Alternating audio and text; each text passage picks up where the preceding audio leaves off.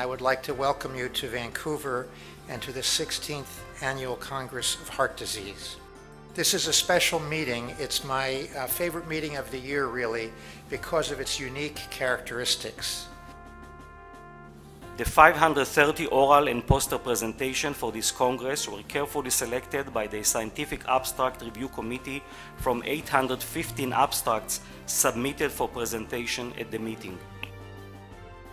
59 countries are represented here today, and we hope that this interaction between colleagues from many different countries will stimulate an exchange of ideas, will create new friendships, and will provide the foundation for a true international cooperation in the academic arena that will last long after this meeting is over.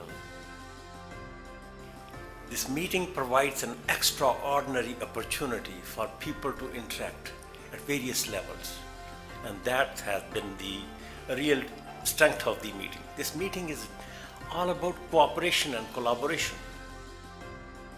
Our current mission is to advocate for accessible, highest quality, cost-effective cardiovascular care for Californians. And one of the ways that we do that is actually presenting at meetings like this, as well as participating and endorsing meetings for our membership. The awards for 2011 will be presented now at this opening ceremony. Dr. Merrill Johnson, Dr. Deepak K. Das, to Nathan D. Wong, Dr. Martin A. Alpert, Dr. Michael H. Criqui, Dr. Louis C. Becker, Dr. Daniel S. Berman, Dr. Badi Jagdad. I am pleased to introduce to you a truly distinguished physician, scientist, educator, mentor, and a personal friend. Dr. Mehta, we look forward to your presentation.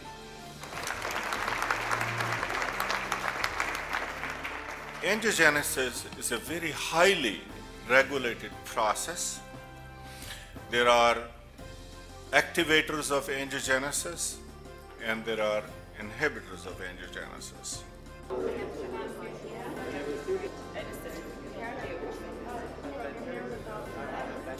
I really think these kind of conferences should happen more often because people from different countries, they come together, they present this.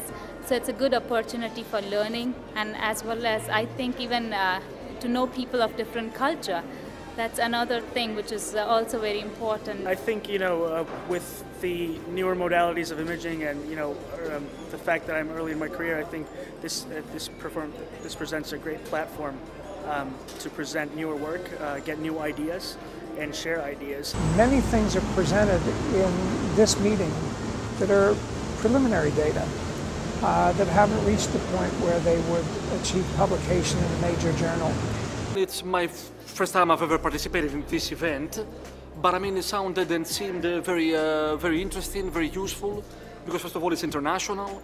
You get the chance, to connect and interact with colleagues and peers from all over the world. Also, it has a very interesting program, very interesting lineup of speakers, well-renowned and experts in their fields. It is an intimate conference where you can go right up and talk to the speaker and get one-on-one feedback for your ideas. I always say, like the government would have us do to give drug A for disease B, we have to know what's the pathogenesis and how can we best intervene. So far, many of the mechanical devices and pharmacological interventions are available to treat such pathological situation. The primary endpoint of cardiovascular death or hospitalization for heart failure was reduced 18% among the patients treated with ivabradine versus those treated with placebo. Can you see a possibility that you could use a lower dose of beta blocker and give this drug to lower the rate and show the benefit? Obviously, the trial is not that. But as we all know, if the myocardium is very, very thin, then it is fibrotic, and that it's not going to recover function anyway. We don't need to look at that part of the myocardium. Is the sensitivity quite different from MRI in that if there's an end STEMI affecting the 50% of the wall thickness, can you pick that up by your echo technique, or is that more questionable? the signal intensity to a great extent depends on the amount of myocardial viability, amount of myocyte present. So yes, if the signal intensity is markedly reduced, then most of the myocardium is not there. In other words, there's no microvasculature there.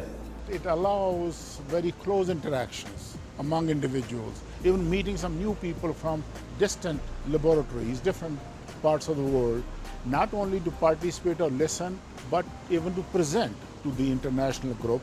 So this is a first-rate forum for them to present, do their strut, and receive the feedback.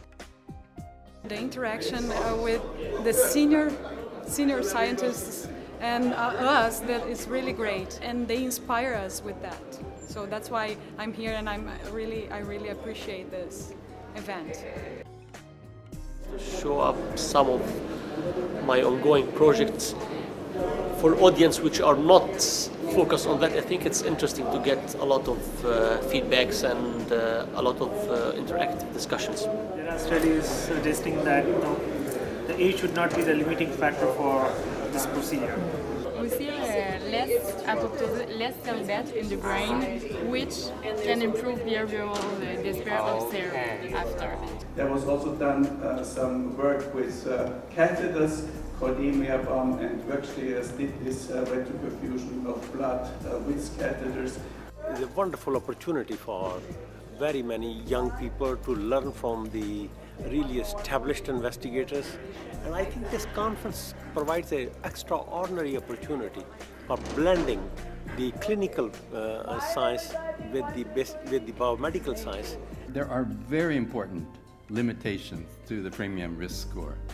It doesn't take into account family history, and with the more modern versions of scoring, there is some accounting for family history, but that is difficult to quantify. I find myself lecturing about global health, and I haven't been to the country they're in. How can I do that? So I think it's hugely important that we, wherever we're from, know about the problems in those countries and can talk about them intelligently.